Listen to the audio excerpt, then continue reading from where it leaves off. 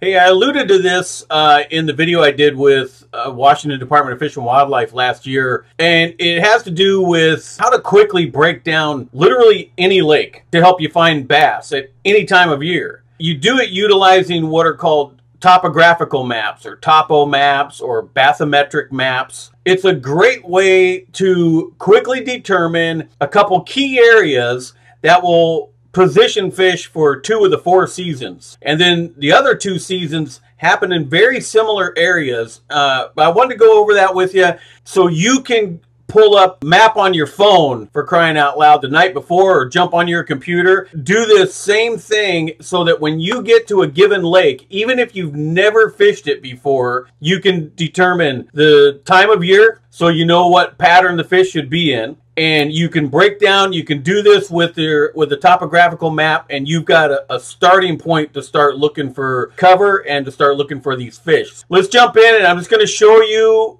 some simple tricks I do so that when I go to a lake, I know kind of areas to start my search. And I'm talking even if you do not have electronics, and especially if you do not have electronics. So let's get in on this. In my opinion, the single best site to find topographical maps that exist for Washington State is still Northwest Fishing Report's website. So I'm going to go there first.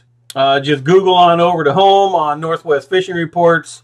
And right here next to their logo says maps. This is the most comprehensive collection of topographical maps for lakes in Washington State you're going to find. I just absolutely love this aspect, and I've alluded to this in past videos where I used to print these out literally and take them with me, orient myself once I got to the boat launch, and I kind of had an idea of where to go. I didn't, back before I had electronics. And this stuff's worth its weight in gold. I mean, so much effort and so many resources have been put into these. It's just amazing. So thanks to everybody at Northwest Fishing Reports for compiling this data for all of us to enjoy. But this is literally a gold mine. And then once you kind of break them down the way I'm going to show you, it'll just make such a difference in your bass fishing outings. It's not even funny. And you can do this with electronics, obviously. It's right there in front of your face when you're on the lake. So if you have electronics,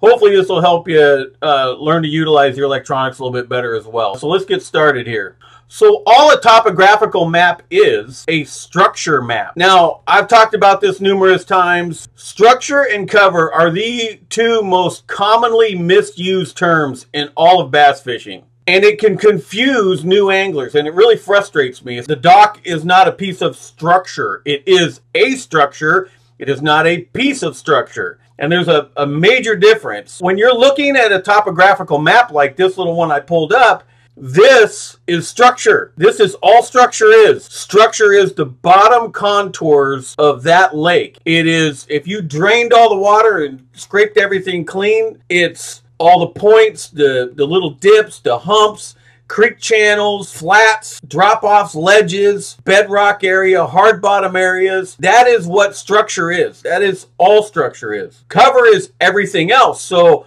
when you add those 2 things together, you end up with little high percentage areas all around a given body of water.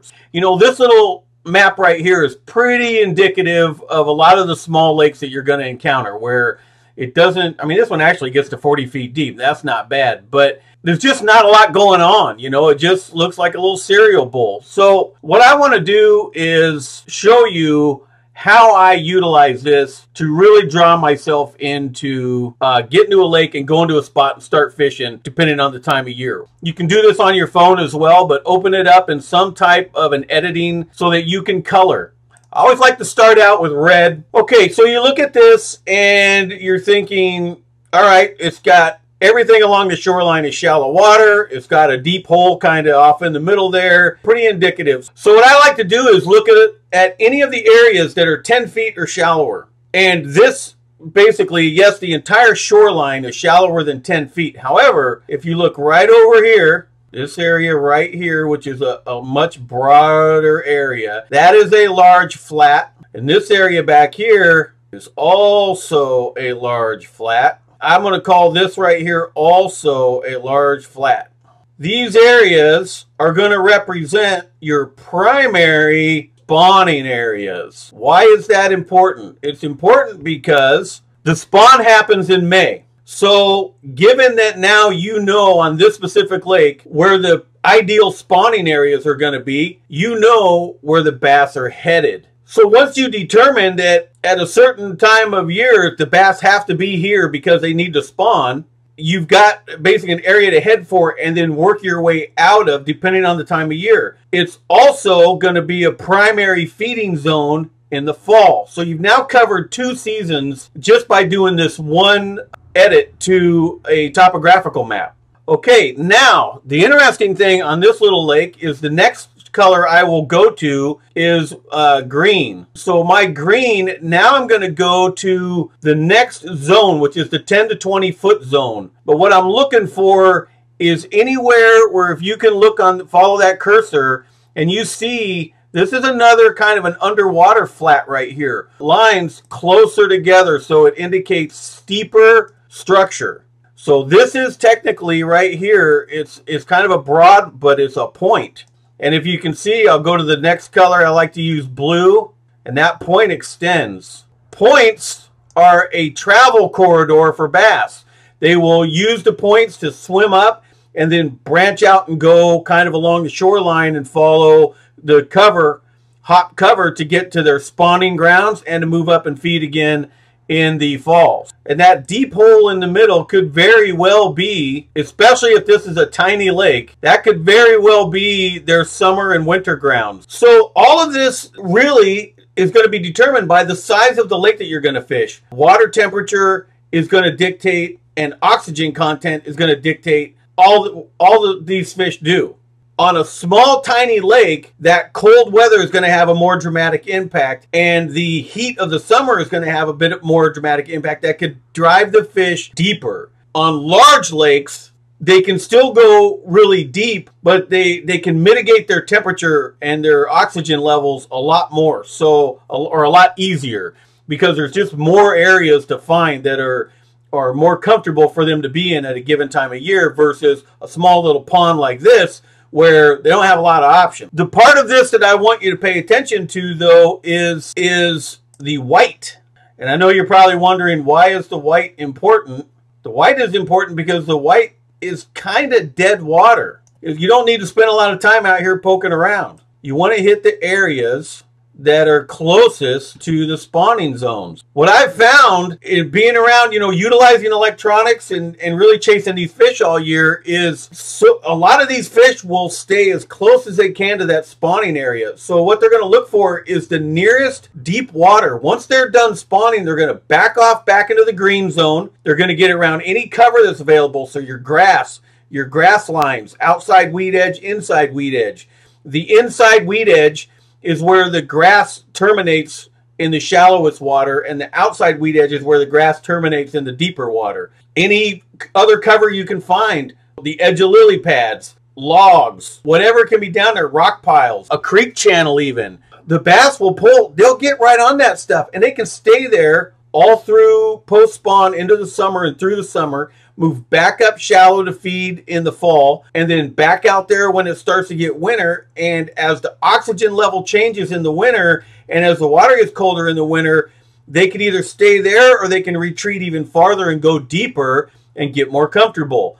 What'll change their positioning is overall depth of the lake and available cover. So if you have electronics, you can literally drive around, and if there's nothing, then you see a log, you need to mark that log. I don't care what depth it's in, but if you've got expanses of water, there's nothing on the bottom, and then all of a sudden you find a log or an old whatever, somebody threw an old Christmas tree in there, or made a brush pile or something, mark that. And I guarantee you, in your post-spawn summer and winter months, there will be fish there at some point in time during the day. You just got to get them to bite. All right, let's do another one. Okay, this is Big Lake in Skagit County. This lake right here is a little interesting. You can't read the numbers really well, but I'll go over it with you. So again, I'm going to take this lake and I'm looking at it and I can see all the contour lines, and you can kind of make out like this right here is a 10 and that's a 15 and that's a 20. Okay, you follow that cursor. So again, I'm going to take my red. Red is critical. I use red on this stuff because it's just such an important life cycle for these fish. I want to know where those spawning areas are immediately. Also, you see where these lines right here are a little farther apart? So I'm going to go ahead and mark that as well as a spawning area. All this here where it's really tight together, that's steeper bank. There could be a fish or two that spawns there. It's just not what's considered a spawning flat. So I want to go all the way down on this specific lake to the south end. And I know from experience that this entire friggin' area is one big lily pad infested spawning area. I only went to 5 feet there, and I'm going to explain why. Bass can spawn out to 20 feet of water, depending on water clarity.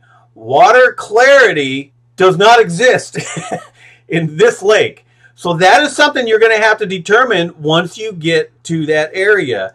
I'm making this right now because I know the lakes. I know that it's going to be more conducive to considering 5 feet or shallower spawning area. The next, I'm going to go back to my green. That's all out to 10 feet. It's really grassy, a really good staging area for these fish. And then same thing up here. I'm going to do the same thing. And you'll see what starts to become noticeable. Look how wide this area is. That's going to be a nice little staging area for these fish. They can sit there, they're comfortable, not a lot of stuff bugging them, and they're good to go, waiting to move up and spawn. Another thing to remember is not all bass just rush up and spawn at the same time, and not all bass in a given lake spawn every single year. You will always have a mix of fish. Some will be up looking to do the spawn thing, and some will be out and just up looking to feed on, because bluegill and pumpkin seeds also spawn that same time of year. So there's food all over the place in the spring. You want to keep that in mind as well, as even though fish are up and they're kind of going through their thing and doing the spawn, you still have fish around that you can catch without monkeying with the ones that are spawning or actively sitting on beds. Okay, so again, what we've done is we've created hot spots. Like, you're going out to start fishing in the spring, getting ready leading up to the spawn. Your red and green zone is where these bass are heading. They're coming out of that deeper zone. Now, on this given lake, I'm already catching fish in 12 feet of water, so they're kind of right on the border of that blue and green. They're moving out of a little bit deeper, but if you look at this lake, almost the entire expanse of this lake is 15 feet of water. There's only this one section right here. This whole section right here is the only section that's deeper than 20 feet. That deep area right there, critical in the winter, I'll catch fish out of there, and the summer. And especially due to the amount of boat traffic that this lake sees. I'm going to come back and fish it in the middle of the summer and the middle of the winter. And I'm going to work from there shallow. In the spring, I'm going to do just the opposite, especially once we get into March. I'm going to start in the red zone and work my way deeper and try to intersect these fish. And I'm going to tell you right now, if you adhere to that, you get up in that 5-foot zone, you start working your way backwards to deeper water. And just, if you don't have electronics, you're going to have to feel. So I highly recommend like a 3/4 ounce Carolina rig or Texas rig, and drag that bottom and just look for stuff. And if you touch something, move your boat over and triangulate with the bank on where you are so you can hopefully stay on that piece, or throw a marker buoy out. Whatever you got to do, that's going to be fairly important. Now again, all the bass aren't going to go to this one spot and wait in line to do their thing. All along this shoreline, you can see a pretty extensive little 5-foot area. They can be on those spots, and they can spawn anywhere where they have a hard bottom, the correct depth. So they can spawn anywhere along a given shoreline as long as they have those things. But those big flat areas are where the majority are going to go. So you increase your chances of tying into them by going to the larger spawning areas first, and then work your way back from there in the springtime. Start in the deeper water in the winter and work your way shallower. And summer, start in the deeper water and work your way shallower. And you're just going to up your odds. That's all this is about. It's not the Bible by any means. This is just upping your odds. The main thing I want to get across to you is that this is not every bass is going to be in this spot. Every bass is going to be in that spot. This is just higher percentage areas and places where you're more than likely to tie into a fish. So it's just about increasing your odds. Okay, so here's another lake. This is Lake McIntosh in Thurston County. And this is another one of those, a long, skinny lake. Not a lot of structural features, you know, a couple, and no real deep water. I have a lake like this north of me, and the cool thing about these lakes in the spring, they tend to warm quicker. They'll lose their heat a little quicker overnight. They don't really retain their heat as good overnight, but they will warm quicker if you get a sunny day. These lakes will start producing fish in February fairly consistently, and they will produce fish all year. The bass are a product of their given environment. If they have deep water access, they're going to utilize it. They don't, they're going to be a different fish, because they're going to have to acclimate to their body of water. They're going to be born, raised, and get big in their body of water. So that is what they're going to be accustomed to, and that is what they're going to react to. The lake north of me that's really similar to this one, those bass stay active more so throughout the year than the lake where the largemouth can get into deeper water. They can be a little harder to find and a little harder to get to bite. The fish in these smaller, shallow lakes in the springtime and in the fall can just be dynamite fishing. In the fall, it's tougher because what happens in the shallow lakes is the vegetation goes crazy, and then you can hardly navigate and get to the cool spots or whatever, and the fish get a lot harder to find. In the early season, where that vegetation has died back, and where the water level has come up and you now have access to stuff on the shoreline, lakes like this one, I'm telling you, in March especially and into April, these things can just, they can just be dynamite fishing. Okay, so real quick, I'm going to do the same thing, even though if you look at this lake, I mean, there's 10 feet right there. You see where the cursor is. So that's massive. So on this lake, because these fish are so accustomed to the deepest water is only 11, 12 feet, I'm going to highlight that 5-foot zone. And I'm going to consider that to be not the only spawning area, but the primary. That's the prime real estate for spawning. And then there, you've also got a outlet right there as well. That's what that arrow represents. That means current. There's going to be a little bit of nice current going through there.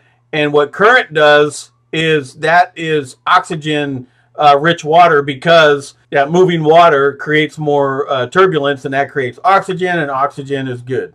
So again, because this is a shallow little lake, these fish can spread out. So they've got a lot more opportunities, and they've got a lot more to choose from in terms of spawning flats or spawning areas. Okay, so you get the idea, and as you can see, in this lake, there's really, it's hard to make a bad cast if you're fishing the shoreline of this given lake, just because of, in the springtime, you've got these expansive areas that are conducive for spawning, and these expansive areas that are great places for them to stage up to spawn.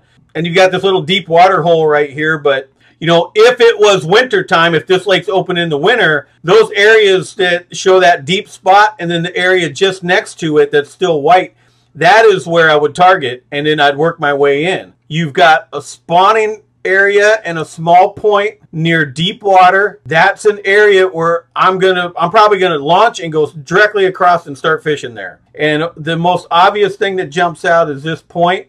Okay, that point is your structure. This, anywhere where these lines are a little tighter together, is structure. It's a little bit steeper bank, and you know, those are areas to pay attention to. And then come April, those fish are going to be, you know, the majority of your fish are going to be on these areas right here, looking to get up and bow chicken brown bow.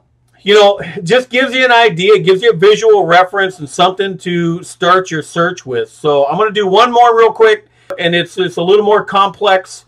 Okay, so here we have Loon Lake in Stevens County. We'll just give you some ideas you got to apply to your own lake.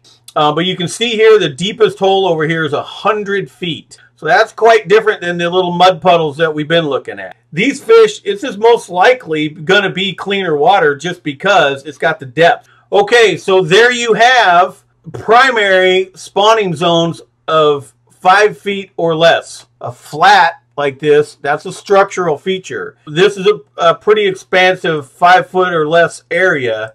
but it's still a structural variance, so flat. Okay, so I end up with something that basically looks like this. So one kind of just mental thing that I use just to keep myself looking for specific spots on topographical maps is flats equal feeding, steep equals sleeping. Now I know bass don't sleep, fish don't sleep. I get that, but what I mean is the steeper, like a ledge or a steep drop off, is typically an area that a bass is going to use as a transition zone. They can ease up and move towards the flat to feed. They can pull back off and rest. That's where they can winter. It's where they can summer. They can just hang out. Now, obviously, they're opportunistic feeders, opportunistic hunters. So if something comes by or drops in front of their face, they're going to be like, meh, if it looks good enough, they're probably going to eat it. So you can get them to feed if you find them. But for the most part, when they get off on that steeper structure, they're just chilling out. And they're going to suspend off that, and they're going to hang out until they're ready to feed again. They're going to move back. They're going to look for a nearby flat. Let me show you a couple things on this map. Okay, so zoom in on this north area here, and again you see an outflow. So it's going to indicate moving water, and that doesn't mean current, like you're going to see rapids or something. You might see the vegetation under the water kind of bowed over a little bit. It's just indicating that there is some type of movement going on in that water right in this area. So you see the big red area, spawning flat, the big green area. They can also spawn there if it's clean water and a hard bottom. If it's dirty water, chances are they're going to prefer to be a little shallower because the light penetration is going to warm up water temperatures to be more conducive to their eggs hatching, basically. And then you see the blue area. But the parts that are most important for winter and summer, follow the cursor here, are right here. Okay, I'm gonna highlight it in yellow this time. Why are those areas important? This is where the bass are more than likely going to come off deep cover in the 25 to 45 foot range. If there's cover out in this area, that bass are going to stage up there pretty much in the winter and summer, but they're going to be kind of more closer where that steep bank drops off. This is what is considered a transition bank. A transition bank means the bass are going to use that area to quickly transition from deeper, more comfortable water up into the shallows or up onto a flat to feed. Transition bank, I want you to think 45-degree angle. That is a structural variance. Transition bank, that 45-degree water, a ledge, a drop-off is a structure feature. Flats are structure features. So these are things you want to keep in mind depending on what season it is. If it's early season, like now through April, these flats are what it's all about. And you want to start shallow and work your way deeper. As we get into May, June, and early July, when we're into post-spawn, the bass are already starting to move out kind of into that green and blue zone, looking for grass or any kind of cover they can get around to recuperate from the rigors of spawning and from all the bozos snagging them off their beds. These transition banks, when it hits summertime, in the heat of the day, they don't want to be up on those flats. It's just, it can be a little too much unless there's enough vegetation to hold some of them up there. But fish are going to pull back onto these transition areas, and then in the evening, they're going to work their way back onto the flats. That's why night fishing can be so good. The sun goes down, things start to cool off. Those bass will start to work their way back up and get on the flats to feed. They like to feed on flats. So as we continue looking at this lake, what you'll notice is, if you look over here, this is another area where you've got a big flat spawning area, a green, a big flat pre and post spawn area, and then the blue is, you know, nearby. If there's nearby cover there, it can hold bass. But if you look just above that, what you've got here is steeper area where all these lines are closer together. And then you've got a huge flat right here. And then you've got what this represents is like a little underwater point where this gets deeper. So bass can get out on cover in this little hole right here. And anytime they want to feed, they just roll up on this flat in the summer and the winter months. And the chances are they're going to find forage there. So when spring starts to come, they're going to work out of these areas they're going to come up this little bit steeper bank and then start to filter up onto these flats. The endpoints of these flats are a great place to start because you can catch those fish in transition. Once they're up and on the flat, they're going to mill around, find cover, they're going to find hard bottom, they're going to find lily pad roots, wood, and they're going to start to set up rocks and start to set up and get ready to spawn on their favorite thing. You've now got travel corridors for them to get up onto those areas. You know, here's another spot right over here where there's a nice little area they can move up without expending a lot of energy in the early season to get up, to get into this pre and post spawn area and then up into that little spawning area right now. And I can guarantee you there's going to be rocks around this little point right here. Same situation down here where you've got where all these lines start to come together. This area right here is going to be great in summer and winter because the bass can change depth and get comfortable without having to expend a lot of energy or move a great distance. It's a place to get in and just look for cover options on the bottom. Find, you know, cover that might hold fish in the winter and summer months. And then when fall rolls around, you know where they're going. And then again, right over here, you've got, you know, great steep area right in here. That's going to be a summer and a winter target because they're up here in the spring and fall. They're going somewhere and they're going to go to the nearest available deep water cover. So if you don't have electronics, you know, I get it, but there are plenty of tools out there that can help you. There are even apps. Lowrance has an app, I think Navionics, that you can download onto your phone and you can find this stuff. And those are the features you want to look for. Points, steep bank areas, transition bank areas, ledges, drop-offs, humps, creek channels. This is all structure that you want to look for, and you want to find areas where cover is on that structure. So find your grass beds, find your rocks, find your logs. Whatever's been fallen in or sank in that lake is going to be covered to a bass. Shoreline as well. You know, look for those docks that terminate in the deepest water close to your spawning flats, and it's just higher percentage areas.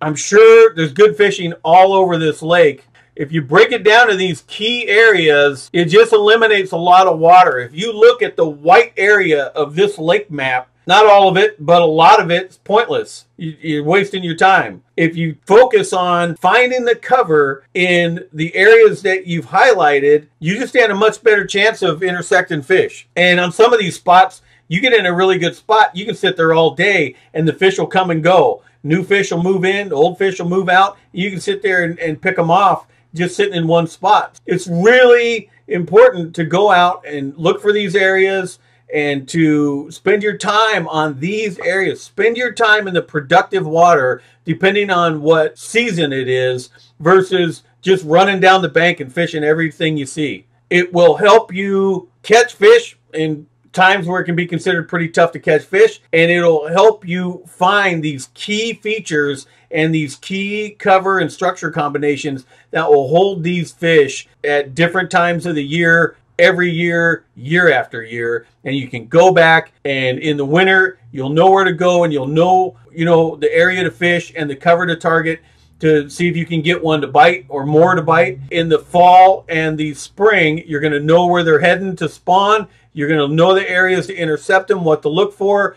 And it's just going to help you maximize your time on the water better versus just aimlessly fishing down a bank. I highly recommend Northwest Fishing Reports. Get on there. Look for the lakes in your area. Look and see if there's topographical maps for you. You'll be surprised how many maps are on that website. It's unbelievable. Mike Carey and all those guys over there did a great job of putting that resource together for all of us. Utilize it. It's a great place to go and find these things and really help dial in your bass fishing. The bass are on the move now. They're going to be moving up. They're going to be heading for that shallower water to warm up, get their metabolism going, and get ready for the rigors of spawning. So they're in that transitional phase where now they're going to move up. They're going to stay shallow longer and then move back out at night. And pretty soon, mid-March to all the way through April, they're going to get up there and they're going to stay up there because it's time for business. Know the forage in your lake, perch patterns, bluegill patterns, pumpkin seed patterns, trout patterns, all stuff that's really conducive to getting on these fish over the next few months and honestly throughout the years. I hope this helped you. I hope it gave you some ideas.